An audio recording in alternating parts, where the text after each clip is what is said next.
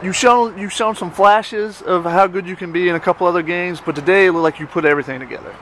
Yeah, you know, today I was just trying to go pitch to pitch. Wasn't trying to do too much. Defense played great. That played a big part in it. But it was fun. It was a good win. And tell me, what was working for you out there? What your curveball looked like it was really on, and you were able to spot it pretty well tonight? What worked today was just not trying to do too much. Wasn't trying to be perfect or anything, like I said, so that helped a lot.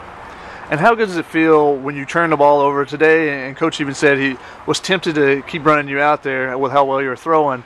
But how good does it feel when you turn it over and Nick and then having David behind you at the end of the bullpen? Yeah, I know we just passed the baton in the bullpen. On the weekends, I know that is coming out of the bullpen.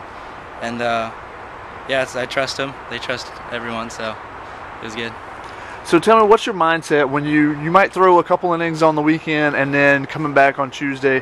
How do you stay, mentally focused for doing both jobs, being a bullpen guy during the weekend, but also being a starter on Tuesdays? Just not getting ahead of myself, just one game at a time, and then,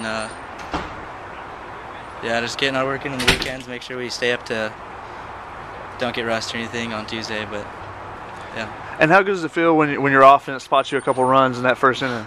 That's always good. It's always good to set the tone and have a couple runs behind you. It's a good feeling, definitely.